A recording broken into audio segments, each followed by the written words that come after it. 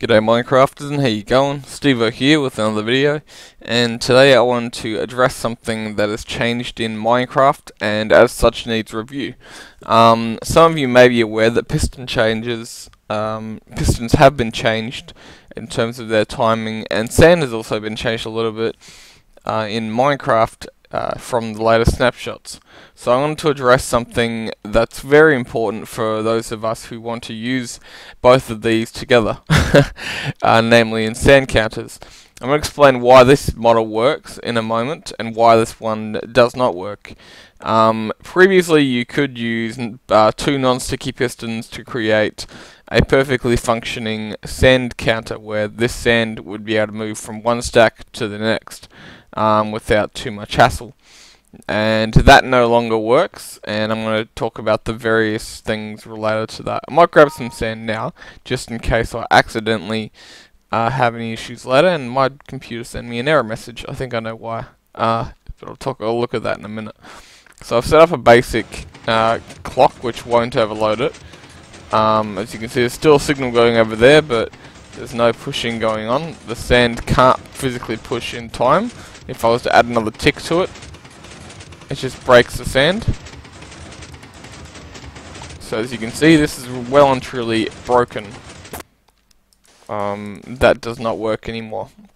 If I was to decrease this clock by one tick, as you will see, we just end up losing sand. So yeah, sand has been well and truly nerfed as a result of, or sand clocks anyway, sand counters have been well and truly nerfed using normal non-sticky pistons for good. Now in order to get around that, I derped around a little bit, and I was working something up there I think instead, but I was derping with it, and this model here is actually extremely reliable, and I want to show you it. It's a one tick little system here, and I can show you it step by step too, so that's what's even niftier about it. Now there's something else I need to show you. Let me grab some obsidian for that. You might be wondering why I'm grabbing obsidian, but I'll explain that in a moment. So we have what happens first. The first tick, this will require an extra motion in the use of the clock, but this will ultimately be for the betterment. And as you see here. As you can see, this has actually successfully moved a piece of sand from one to the other. So it pushes it up, and then as this is being pulled down, as this block here is being pulled down, this pushes across. And the blocks, as you notice and watch closely, literally phase into each other. I might try and slow it down in the feed, so I'll slow this down in the video, and you'll be able to see quite clearly that these two here will phase inside of each other, which allows this to work. So ready for that?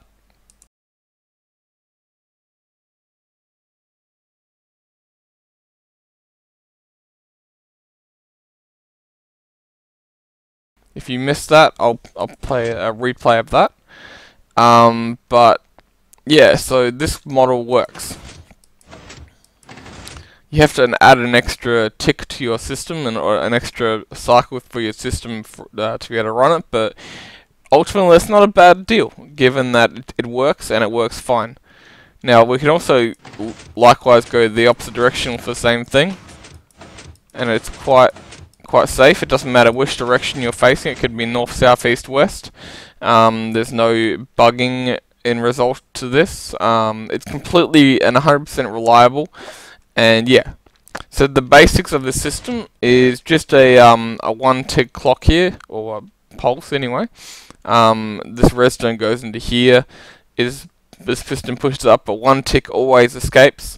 That one tick goes to here first, and then up this here to go into that. So that's why we've got a half slab there, because if we didn't have the half slab, it wouldn't even power. It would still power that piston, but I didn't want to risk anything, so I put it all as half slabs. And this one has to be a half slab because it might activate that piston there. Might be a budding effect, so 4 half slabs along there, or whatever length of time I guess. But The important things aren't necessarily that we're using half slabs, it's more so the idea of there being a 1-tick pulse that enables this piston, and then while this is being disabled, pushing that piston inside of it. And so yeah, this is going to fix a lot of the problems that the previous system, I guess, had removed, and it's ultimately extremely reliable and easy to build. As you can see, I don't have to really do a tutorial, I don't think. You've just got 2 pistons that are non-sticky facing inward. Oh, the obsidian. 2 non-sticky pistons facing inward, and then 2 sticky pistons below facing upwards. Now the reason I'm showing you this is because if you do that, it will not work. I'm going to say it again quite clearly, it will not work. See that? It did not work. The reason for that is because this piston here, the non-sticky piston, will only push if it thinks that it's going to be able to push. Now it knows that obsidian is living over here, so it realizes it's not going to be able to push the sand. For some reason the game concludes that and the only thing it's going to be able to do is push the sand through this.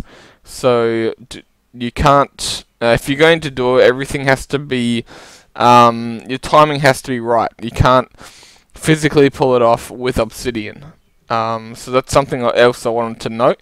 So I know it's obviously a nice safeguard, but your thing will not work unless if you use obsidian, so behind the pistons. So yeah, just wanted to point those out. That's something that I thought was worth mentioning anyway. So the old system does not work. You can no longer 1-tick pulse it.